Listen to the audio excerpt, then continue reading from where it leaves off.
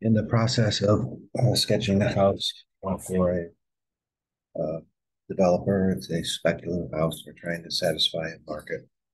The basement's already in, and we've been going through a lot of different iterations of how we're going to build a house on top of that basement. This is the latest. Uh, what the latest response from the contractor is maybe these walls are too high. So what I wanted to show is how I changed those walls, and I don't practice these things. So if I make a mistake, you get to benefit from, oh, that's not the way to do it. Anyway, uh, we'll start here since the roof is not going to be correct anymore. I'm just going to uh, select it and then go down to the eyeglasses down here and say hide element. And you can see that I've already put the fascia board in, so I'm going to hide that element too. And we'll see what happens when I try to change the wall height. So just spin it around to see that this portion of the house is,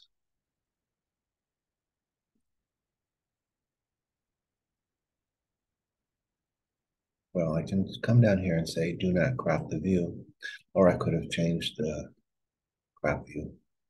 So here we have it. You can see that there's a two-story space here, and the latest response from the contractor, the developer, was maybe these walls are a little too high. So I said, let's drop them down 6 feet. So I will take a look at this wall. The base constraint is the first floor, and the top constraint is the second floor. And I went up 8 feet and 5/8, so that's really, well, we're going to take 6 feet off. So that would make it 2 feet. Let's see what happens when I do that. Okay, I don't generally pay attention to those error messages. Sometimes they fix themselves, and sometimes I can go back and fix them later. So I think that I can do the same thing with all of these. Let's see what happens if I do that. And this one too. Yeah, let's try that. Let's just make it 2 feet. So I've subtracted 8 feet from the offset. But for some reason, I said take it to the second floor and then go up 8 feet. That did not work. What happened here?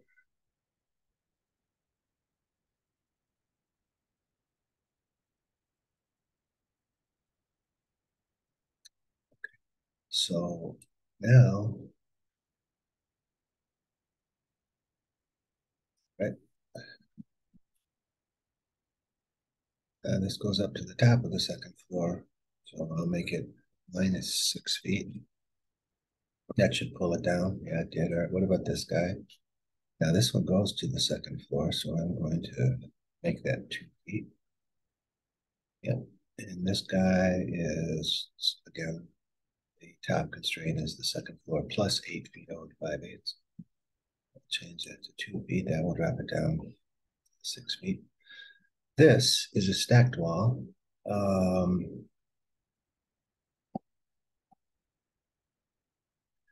might have an issue with that. Maybe I should here.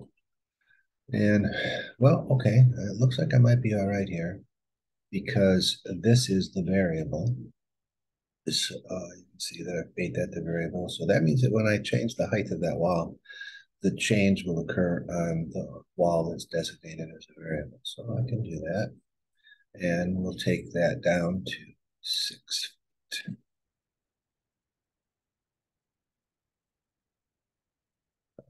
Take it up to 2 mistake. Okay, so it looks good. Now, let's change this to consistent color just to look at it so you can see that these walls went down pretty easily. I'll have to change the height of the stack. But this wall, I'm going to need to change that by 6 feet also. And it goes up to the top of the second floor. But what's the variable here? Usually I make the basement wall the variable. So if I take 6 feet out of that, it's going to change the height of the basement wall to take that 6 feet out. but I really want the 6 feet to come out of here. So I'm going to change that first of all to 11. That would be minus 6 feet. And let's see what happens when we take a look at that. I need to change the, so what happened here is the variable here was the basement wall. So I haven't changed the top of the wall constraint yet. So what happened was the basement wall stretched up to make up for that difference.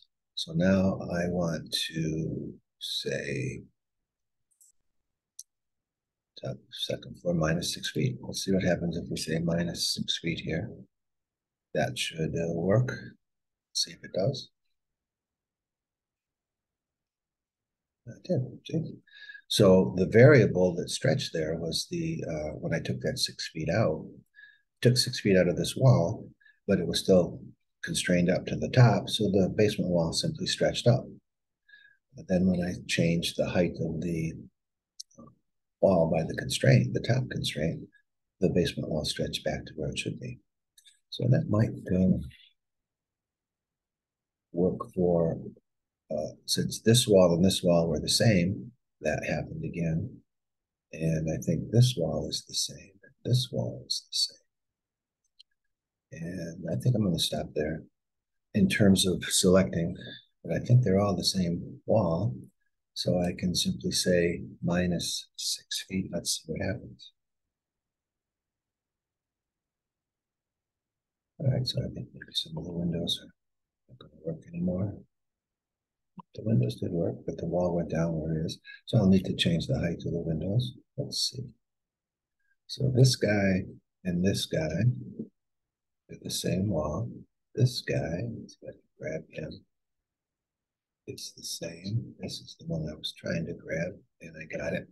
They seem to be all the same wall. So let's see what happens if I go minus 6 feet.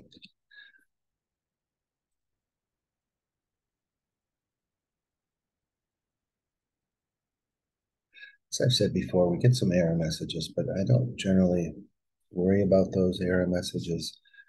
Sometimes as I modify the house, things change and they correct themselves. And if they don't, then I'll see them later. So I get distracted by that. So it looks like, to me, yeah, it's good. This room will have to change. So all I need to do now is modify the windows. So, a good question. How I'm going to handle that. But, for demonstrating this, changing the stacked wall and using the top constraint or changing the height of the one of the components inside of the wall. I think that's a pretty good place to stop here.